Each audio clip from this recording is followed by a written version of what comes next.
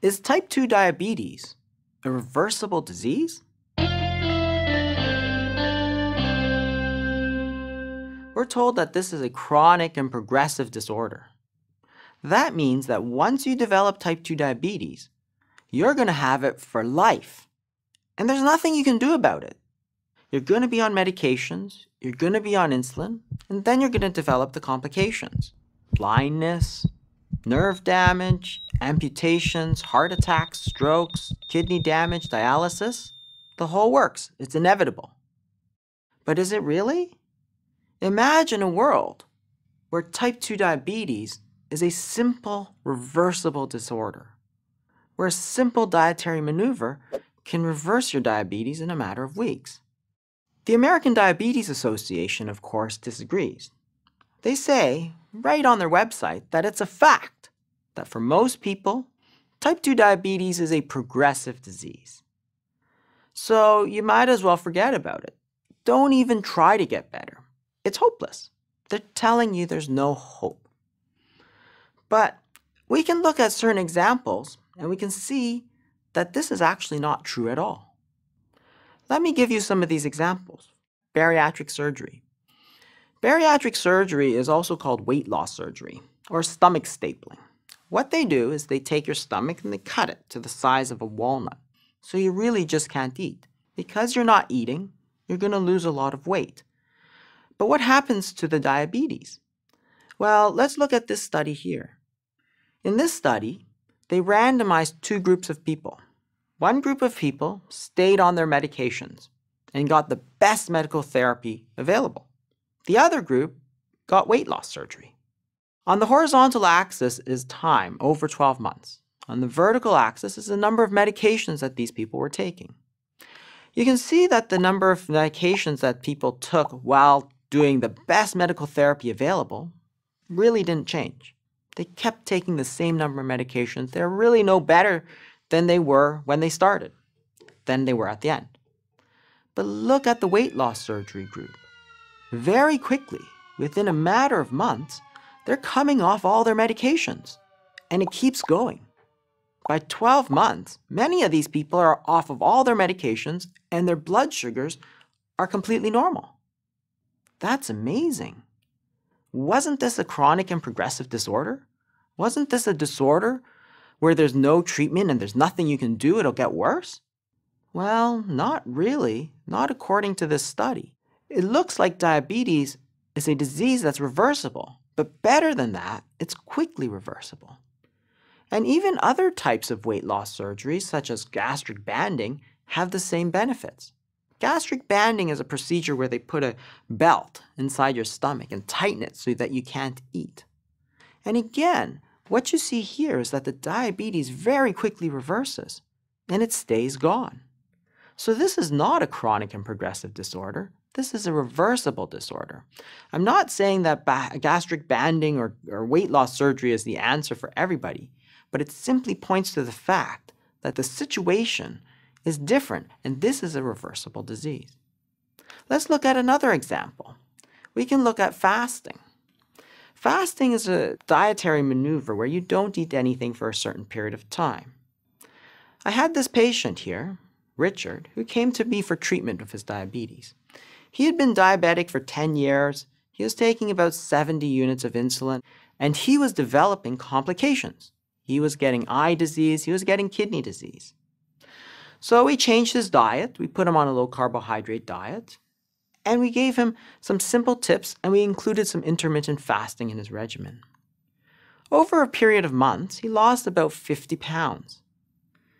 And his diabetes got incredibly better. We took him off all of his insulin, took him off all of his medications, and his blood sugars are normal. Even 2 years out now, he's still on no medications, and his blood sugars are doing amazing. So, in fact, this is a reversible disease. Fasting seems to lead to a reversal of his diabetes. And this is not a new finding. In fact, if we go back almost 100 years, Dr. Elliot Jocelyn, perhaps the most famous diabetes specialist in history, wrote this in the Canadian Medical Journal. that temporary periods of undernutrition are helpful in the treatment of diabetes will probably be acknowledged by all after these 2 years of experience with fasting. So what happened was that he had been using fasting for 2 years, and he thought it was so amazingly great that it's going to be obvious. Everybody's going to know this. There were a few problems, of course. At the time, he didn't differentiate between type 1 and type 2 diabetes. While it's very beneficial for type 2 diabetes, it really doesn't impact type 1 very much. And with the discovery of insulin a few years later, all focus shifted to insulin, and everybody forgot about these dietary therapies. Recently, in the United Kingdom, Dr. Taylor performed a study called the Counterpoint Study. And there he put people on very low-calorie diets. While it's not fasting, it's very close. And look at these results. In this group, the blood sugars went from 9.6 to 5.9 in 7 days. 7 days! His sugars have gone back to normal. What happened to this idea that it's chronic, it's progressive, you'll always be on medication? It's simply not true. There's another example we can give. We can look at the example of very low carbohydrate diets, or so-called ketogenic diets. Let me give you a case.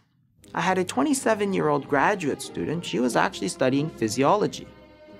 And she was recently diagnosed with type 2 diabetes. Her hemoglobin A1C was 10.4%. This is a 3-month average of her blood sugars. The diagnosis of diabetes happens at 6.5%, so 10.4% is very high. Her doctors were very concerned, of course, started her on 3 medications right away. Being only 27, she didn't want to stay on medications for the rest of her life. So she looked on the internet and decided that she would follow a ketogenic diet. Well, she very quickly lost about 20 pounds, and at her 3-month checkup, her hemoglobin A1C was 5.5%, well within the normal range, and clearly not diabetic. Better, she had taken herself off of all her medications as soon as she started. So in this case, it looked like her type 2 diabetes was essentially cured. Wow. That's not what we are told, right? But we all know this is true. We all know that the type 2 diabetes is completely reversible. For example, if somebody comes up to you and says, you know what?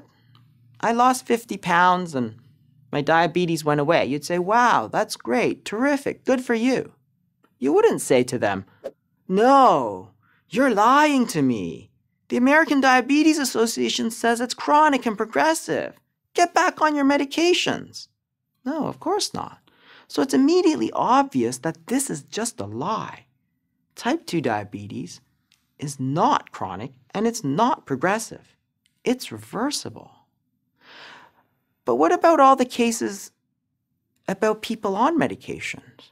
Do you ever hear people say, I started my insulin or I started my medications, and now I'm so much better, I took myself off? No, not really. If you take medications, you're generally on it for life, right? Or what about the standard low-fat diet?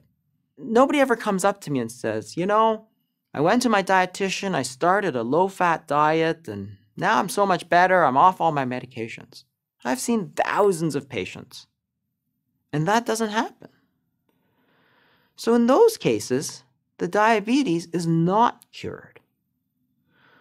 So actually, there are treatments that lead to a cure, and there are treatments that do not lead to a cure. So those that lead to a cure, bariatric surgery, fasting, and very low-carb diets. And these treatments do not lead to a cure. Insulin, other drugs, a low-fat diet. You'll never guess, of course, which direction all our current treatment protocols and research are heading to.